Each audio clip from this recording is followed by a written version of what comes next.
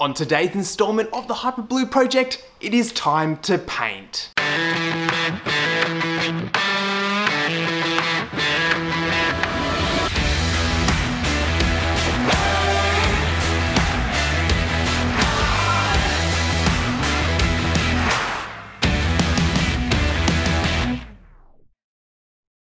Hey, what's up everybody and welcome back to another installment of the Hyperblue project. We're back out in the garage in the terrible echo, but whatever, we're just gonna roll with it. And today it's all about painting our system in the Hyperblue and also to the matte black color schemes that we are gonna be using. Now, we'll get into more about the paints and the bits and pieces, but we've already done a ton of preparation, which was last episode, kind of boring, but a lot of preparation has gone in, meaning the end result should be a pretty good result. The more prep work you put in, generally speaking, the way better results you're gonna get out of your spray cans. Now again, we are using spray cans in a worse situation, but whatever, we're gonna go ahead and roll with it, so let's get into some painting.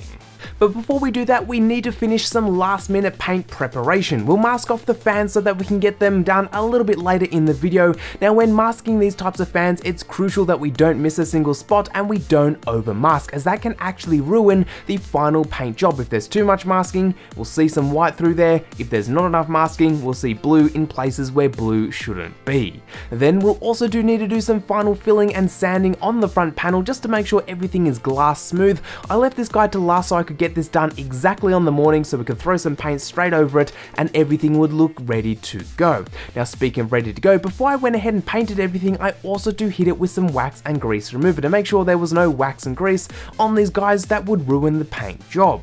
Now on the topic of painting, today we're using 3 different types of primers. We're using plastic, we're using etch, and also 2 filler. With our plastic adhesion primer used for plastic parts such as the front panel and fans, the etch primer used for things like the metal case and filler area, and also the filler for any areas where we did some sanding or work on this guy that was not stock. Then for the base coat itself, we're using color spec matched base coat. Now this guy is color matched to the Subaru M3Y Hyperblue paint color, which comes out really nice. And for our accent color, we just have some generic matte black acrylic paint that would go really well as a sort of sweet black offset. Now to keep everything all covered up, I also grab myself multiple cans of clear acrylic coating here to keep things, well, all nice and shiny, but also to protect it, as the last thing you want is to accidentally bump your computer and leave a horrible big scratch in this guy. Speaking of scratching, we do need to grab ourselves some sandpaper, and for this project, I grabbed everything from 1500 grit all the way up to 3000 grit, with everything else in between that I could grab at the local hardware store. It was important to get a lot of different options for that super nice quality finish. Again, as I do keep coming back to it, the better your preparation, the better quality the end result will be. Now in terms of protecting ourselves, this is something a lot of people do forget, but we do all know that paint fumes and lungs generally speaking don't mix, so it's a good idea to grab yourself a proper set of masks here. However, when it comes to paint fumes, you do need something that is definitely rated for paint fumes, like what we're going to be using today, or a proper respirator or air system is definitely mandatory when spraying in a small confined area. Now that being said, our small confined area is going to be using a number of these types of box fans, and also I have a large roller door that I can open up to get a bunch of airflow in here. One final piece of the puzzle is this guy. This is something I absolutely love, and I've actually got 2 of these, which were actually old work lights that died, so I drilled some holes in them and it allows me to hang up what I'm painting. Now the benefit of doing this is it allows me to spin items around on that so I can get nice even painting, but also it keeps it up off the ground and up off any flat surface so dust can't land on the main area you want to paint. A simple coat hanger hangs everything on this guy and it is all ready to go. You'll be seeing me use these 2 guys over and over throughout this series. Really awesome piece of kit. Now when painting in a cold environment like what I'm doing, as it is winter here, and unfortunately I can't just wait around till summer rolls around, I'm actually going to be using a hairdryer to warm up the cans that we are using here today. The idea here is we want them to be warm but not actually hot, because paint cans and spray cans in generally work a lot better when they are of that warm temperature, kind of around that body temperature. We don't want to be touching the cans and having them burn our hands, but what we do want is them not to be stone cold. Warming cans can definitely help with the spreading of paint, and that's what I'm going to be doing here. And we'll know when the can is ready to paint once they're warm and dimples start to appear on the bottom of this guy, which means we're ready for the fun part and to start painting. Now speaking of that fun part, let's get into some actual painting. I started off with the main chassis of the case to get some etch primer going on there to see where we were at with the actual case, because the last thing I wanted to do was have all the accessories painted but not actually have the case itself ready to go. So I did a number of super light coats to go ahead and actually get the whole case painted up, and it is actually looking not too bad. Now you'll actually see me moving around quite a lot, and taking a closer look here, we got every surface covered up that I did manage to see and get the light on.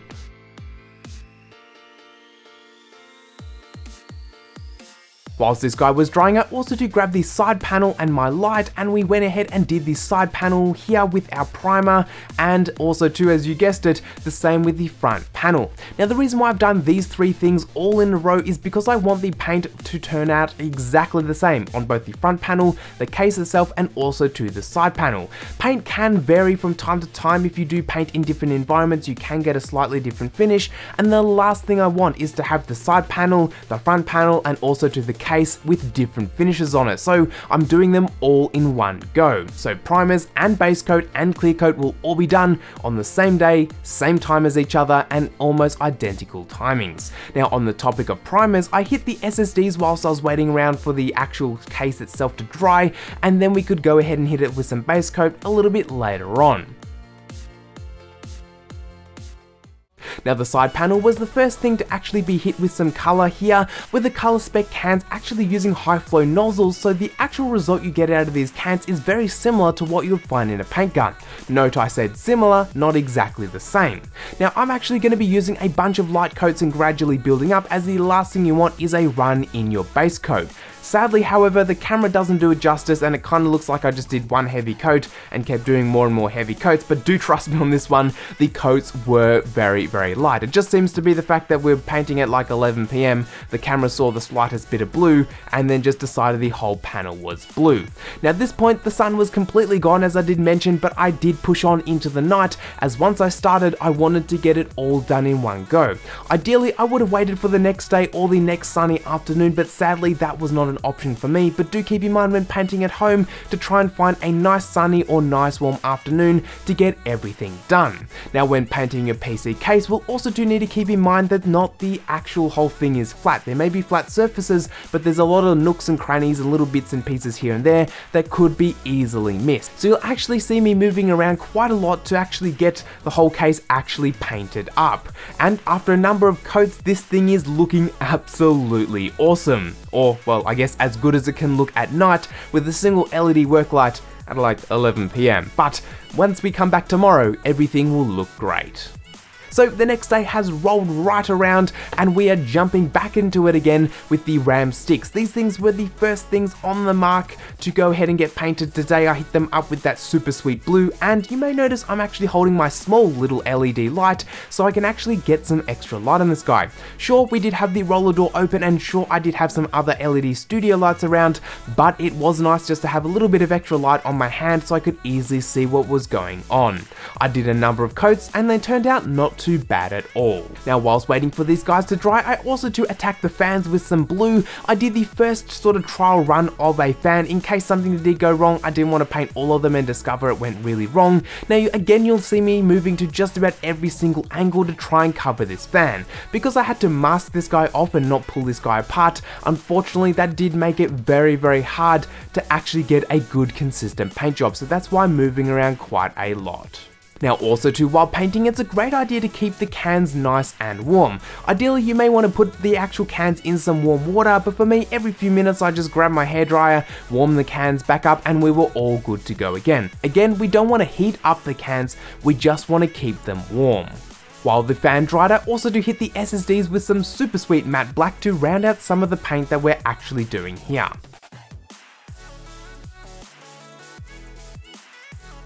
Okay, it's been such a long day, but it is a bit of an update as to what's going on here. So as you can see, we've been painting things like the RAM, the fan is also to come. I'm still trying to unwrap it from all the masking, but the fans have come up so nice. Now there's a little bit of over masking on this corner right here, and this corner right here, but there's nothing a little bit of touch-up paint can't fix. The fan has turned out exactly what I want on both front and back. Again, still need to take all the masking tape off for it to actually look good. The RAM covers themselves are also too looking flippin' sick, so we can take out, say, this one right here, and we can see the top of it looks really sweet. The side of it looks really sweet. They're a tad tacky because they're still drying, but another 15-20 minutes they'll be perfectly fine. I have assembled them just so I can get a look at what they look like, and I can definitely say, man, do they look absolutely awesome.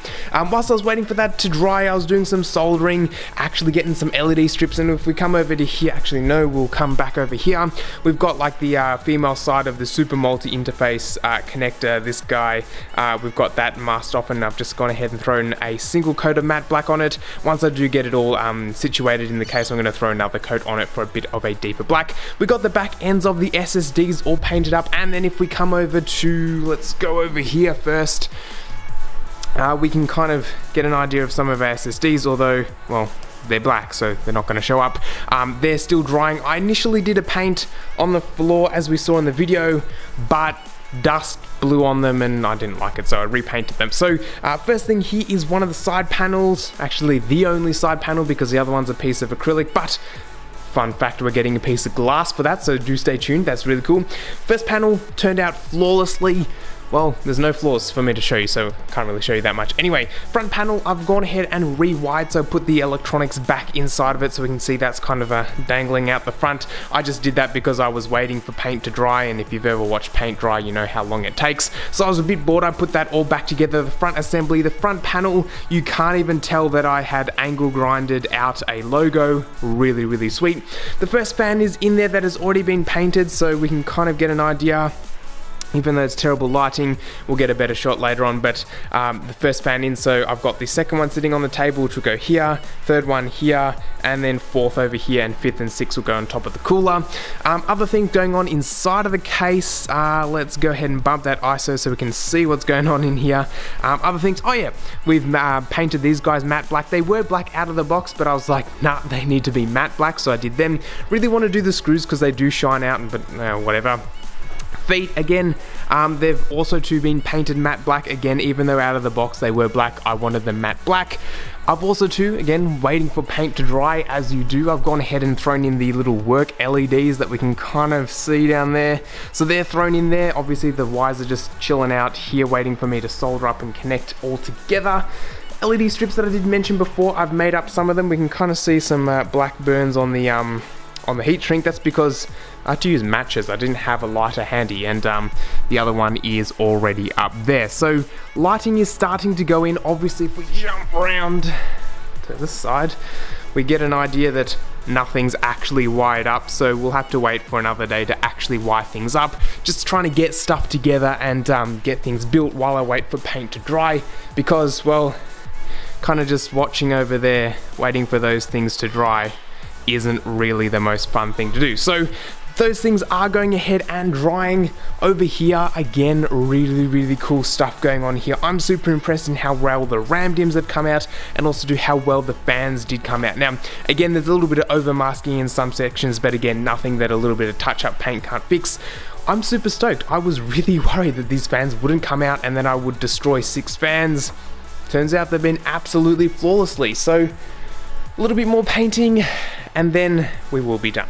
Now, once I verified that the finish on the fans were okay, the rest could come out and get covered and painted and primed and all those good things. The plastic primer was the first thing to hit these guys, and then we hit them at all angles for maximum coverage with our hyper blue paint. Finally, the SSDs dried, which allowed me to attach other things to that rack, and we also do hit the smaller bits of trim with the standard matte black that we're going to be using to really give a nice offset. Now, do note, I didn't actually prime these little plastic trims. The reason why I didn't prime them was I found the matte black was really nice without a primer to it. It just seemed kind of interesting kind of finish that really matched this rest of the build. It doesn't come through camera at all, but definitely in person it looks really nice. So just something you may want to note. Then the final fans were gone ahead and painted, and all the painting was just about done. Now, for those who like statistics, we used 7 cans of base coat and also 20 cans of clear coat for this entire build, and only 1 can of matte black. So a lot of paint was used on these builds, and a lot of it was just wasted when painting the fans.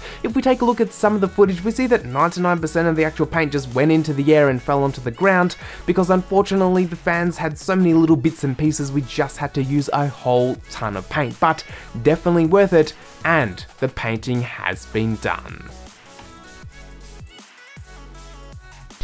Okay, so I thought I might as well give you guys a bit of an update, seeing that we're just basically waiting for paint to dry. We've got some trim over here that's basically like drying, can't even get focus, just those little trims, but I'll give you guys a quick update. So it's actually been a week and a half since we last did anything with this build. We got the case that's now nice and cured. I can touch it, there's no problems. I've given it a wipe down as well, so there's no like dirt and dust on it, so we won't damage the case. So we've got that guy all done up. We've also got 4 of the 6 fans ready to go. We may notice that this fan right here, I forgot to cut the masking tape, and well, we can kind of see that. So what I'm gonna do is just put this guy in the middle of the cooler, so you can't exactly see my epic fail. But you'll also notice some of the edging, like if we see on this guy, is still got a little bit of white showing through, and I was expecting that, so I did also pick up a little jar of touch-up paint for this particular color of paint, so I can just go in there with a little brush and actually fix it up, because unfortunately I can't take this fan apart, which means I can't exactly do a 100% paint job. So the original idea was to get 99.99% of painted and then take a very thin brush or even a blade and just get some paint in those areas that do need a bit of a touch up. So that's what's going on with the fans. There again, we're still waiting on 2 of them to be masked, and then I'll bring them down for painting. They're still upstairs because I got bored of masking off fans this morning. So in terms of the actual case itself, bit of an update here. We're getting some of the trim in, so we've got these guys painted in a nice kind of matte black, so it really offsets against the light kind of sky electric blue. We've got the, oh, as the light fell down, so this light decided it's gonna not provide us light anymore. Let's fix this guy up. So that light can stay there. But anyway, as I was saying, we've got these little work LEDs put in. I've gone ahead and tested them so we can see a whole bunch of wiring going on here. I have a common positive and a common negative there, and we just plugged it into an old power supply. They work, and they work really well. I was so stoked to see them come on and work exactly how I wanted them. Other LEDs, so we're making up some LED strips at the moment. We've got the ones in the roof done. We've got ones on the side here and also to the side here, so that's pretty slick. If we come around the back, we can see obviously here are the wires for the front and side LED, and then the other side LED right there. We've got our front panel coming through, and everything's really coming together. I put the trimming in on the front, so we've actually got buttons and switches and those kind of things. Those are sweet. Also to this LED that lights up, I'm gonna change over to blue, so it kind of matches with the system. That means I have to unsolder stuff, so definitely not looking forward to that. Otherwise, behind here still looks like an abomination. I mean, if we look up in this corner, there's like, yeah, it's not really that great looking, but no one will be looking back here. As I did mention, we've got the trimming over there, which means the trimming here, we're just waiting for that to finish drying. Front looks pretty slick because there's now no logo there. Otherwise, it is definitely coming along. Still so much more to do, but it feels like we're finally getting closer and closer to the end job. Again, little things still need to be done, like adding the trimming around this little cutout so it doesn't look kind of gross, adding the little grommets for that section, throwing the standoffs in, actually building the system. Still quite a bit to do, but so far, while we're waiting for paint to dry, I've just been doing little odd jobs, again, like making up the LED strips, so obviously soldering these guys together, painting little trimming like this guy in a matte black, testing the LEDs, fitting the LEDs, just little things like that, whilst we wait for the paint to dry. Now, speaking of the paint, if you are going to be doing any kind of modding, I'm pretty sure I've talked about this in my voiceover, but build yourself one of these things. So this is just an old light stand, so you can see the hole right there. There we go, and then also to here. So this used to be your kind of work light, so there would be one light there, which obviously died, and I use this. Now the reason why I use this is because you can rotate it, so you can keep yourself in the same location and move the actual item around. Now for me, you would have seen in the video, I've been moving myself around in a lot of the time. That's just because of how I've always been painting, but you can do that, and it also too allows you to do this, where you just add little bits and pieces to hold up your stuff, and hanging and painting generally turns out a little bit nicer. So do build yourself one of these. As you can see, it's not really the world's greatest, it's full of paint and stuff, but all in all, definitely something pretty cool. So I'm gonna get back to actually assembling stuff, and we're probably actually gonna jump upstairs and do another round of masking so we can get these things painted and done because they're looking really cool.